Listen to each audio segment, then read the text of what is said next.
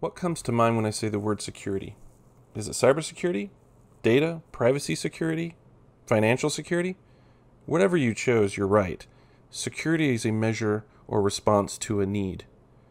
It is a state of being. I would like to have this level of security, and security is operational nature. What tasks will we undertake to obtain that level of security? So we can generally agree on that we all want financial security, we want data privacy, we want computer security, whatever level of security. I think everybody can generally agree that we want those things. However, when it comes to a business and budgets being a large factor in this, there can be a lot of disagreements in how we get to that level of security, or how do we obtain that state of being secure. Organization to organization will differ in how they respond to risks, and that dictates how they put their resources into security and what they feel their level of security needs to be. How do they manage and mitigate those risks differ greatly. So that presents a unique opportunity for us in the community. If you're new to cybersecurity, getting in there and working in these organizations, there's new problems. I have yet to see one organization be the same as the last I've helped. So that's a really great thing, all these new challenges and experiencing new things. However, that presents another challenge. There is no consistency. And when there's no consistency, it's hard to measure success from one organization to the next. There's a reason why there isn't really strong cyber laws in place that dictate how organizations must secure and protect our data, because it's honestly really, really hard to say who is doing good security. It's pretty easy to say who's doing really bad security, but there's definitely a really big gray area as to say who's doing it right and who's doing it wrong. There's a big rift in between those 2 points. So that presents a lot of challenges in the industry and in how we protect networks and computers. And that is really the reason why we see on the news day in, day out, another organization has been breached, because there isn't a clear-cut standard that fits every business, every goal, every process that an organization needs to be, to make money at the end of the day, right? Most organizations are for-profit organizations and they need to make money. So money is their driving factor in what their risk is and what level of security they need. Now, within the greater umbrella that is security, there's multiple enclaves. We've got information security, which is concerned about information the organization has. This can be both on physical paper, things that have been printed out, and both digital, in databases, in file shares, on computers, USB drives. And information security is more concerned with the data classification. Do we classify our data as being proprietary, or information that we can share with customers, or information that should only be viewed by internal employees?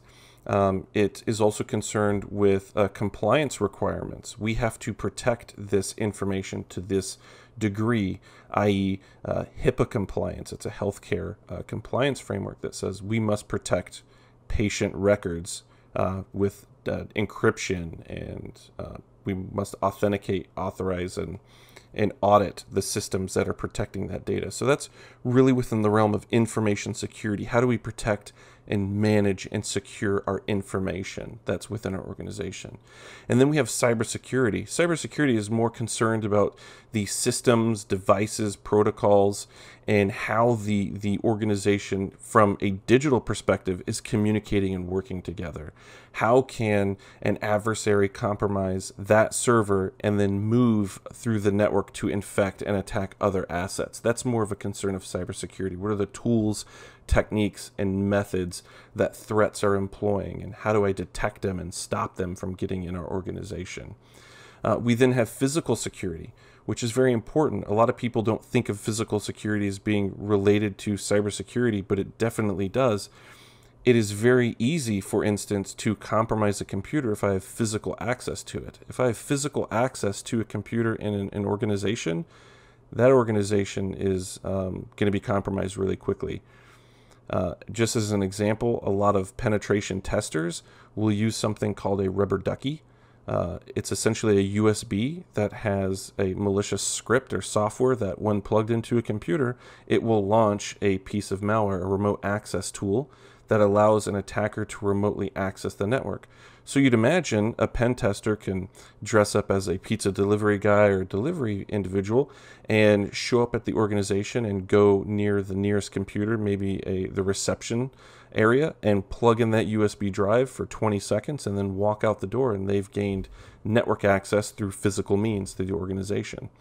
So physical security is very important to protecting both our employees, our data, our physical information, but also our digital assets, being able to restrict people from physically accessing areas where digital devices are used, the server room, etc.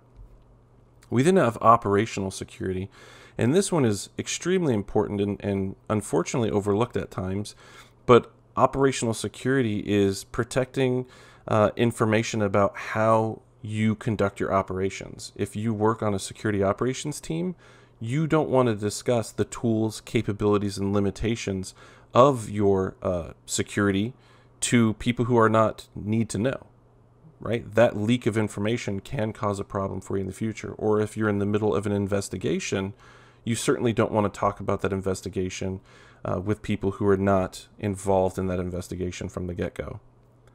And then last but not least, we have information and communication technology security. This is more commonly referred to as IT security, and the rest of this module and course, for that matter, we're just generally going to refer to it as IT security. But IT security is more about the strategies and the cohesive nature of bringing both information, cybersecurity, and some of these other security concepts together in a more operational program.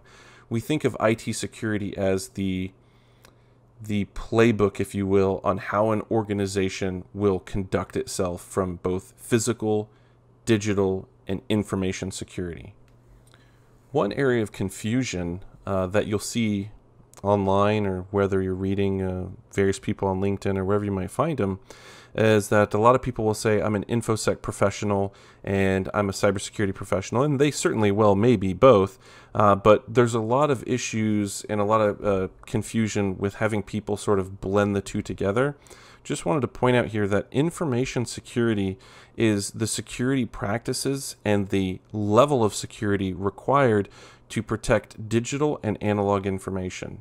Information that's on a computer, information that's printed out on paper, files, presentations, what have you. That is the role of information security, the tools and methods to secure that data. We then have cybersecurity, the data, communications, and information systems, the computers, the servers, the routers, and infrastructure devices that allow our network to communicate is more in the cybersecurity realm. And the cross-section here is where IT security really blends them. A strong IT security or security program brings together good information security practices, good cybersecurity practices. So we're protecting our data, we're protecting our information, we're protecting the assets that process and transfer and communicate that information. So all of that together really brings forth a good security program.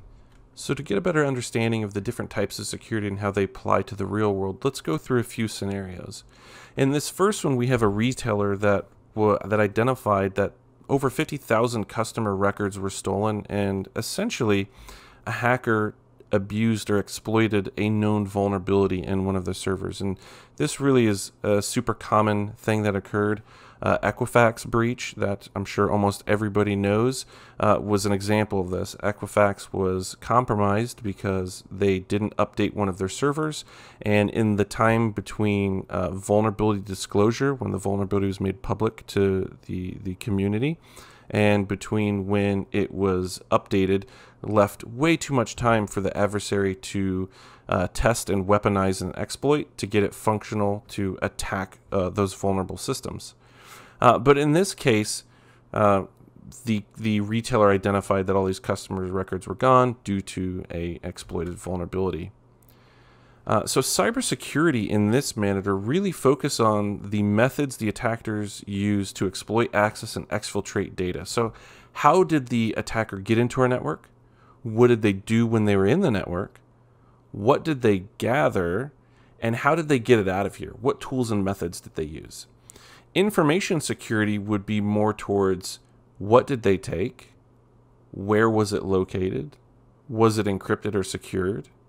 And who was affected? Was it customers? Was it internal intellectual property? Was it internal company data? What have you? So even though we have one breach, there's different lenses that we use to look at it to understand and how to and further how to break down that problem to apply hopefully solutions in an expedient manner so that these things don't continue to happen. In this next example, we're going to look at an investigation, and essentially what's happening here, an organization did detect that they were breached, and an analyst, usually an incident responder, is analyzing the initial data, and they're trying to scope what's going on. But in this activity here, they're trying to identify what machines are compromised so they can effectively scope that, and they're using certain tools and techniques to limit the likelihood that the attacker is tipped off or made aware of this investigation. More often than not, when an adversary learns that they've been discovered in an organization, they might resort to drastic measures. There's been instances of attackers then just grabbing, all the data they can and just trying to exfiltrate it, get it out of the network as fast as they can. Or there's instances where attackers they started just destroying things. They were detected, and instead of just taking information, they just burned it to the ground. They started disabling computers, deleting critical files, wiping drives, databases, really, really harmful stuff to an organization. So it's very important, right, that we don't tip off these attackers. So there's very specific tools and techniques that we'll employ to limit that noise we might make while doing an investigation. But breaking this down further, cybersecurity really affected, again, like the last one, what systems and networks were accessed by the adversary. How did they do it? What tools did they use? That's really the role of cybersecurity. And again, what data was accessed? Why are they here and what are they taking? That really goes down to information security. What data and information are the adversaries trying to obtain? But what's new in this scenario is operational security, ensuring that the adversary is not made aware of our activities. We certainly do not want them to know that we have detected them. So that gives us time to do our investigation, to do that level of analysis that's required to understand what's going on so that we can scope the threat appropriately and in one fell swoop remove that network access that this attacker has obtained. If we fail to properly scope and remove the attacker the first time, and they have maintained access even when we think we kick them out, it can turn very bad for us, based on some of the things I had mentioned previously about an adversary breaking the network, deleting data, various other things that could occur. So this next scenario is a little bit different. We're talking about security operations. So we're not dealing with a breach, leak of customer records, or we're doing incident response. This is about being more proactive in this scenario. Essentially, the organization is very aware of the trend of ransomware, or essentially malware, that when it executes, gathers all the local files it can, whether those are on the computer or the network file shares that the computer is connected to, and it begins to encrypt all of that data so that it is not accessible to the organization. And just like the name states, they hold that data for ransom. The organization has to pay them to get that data back.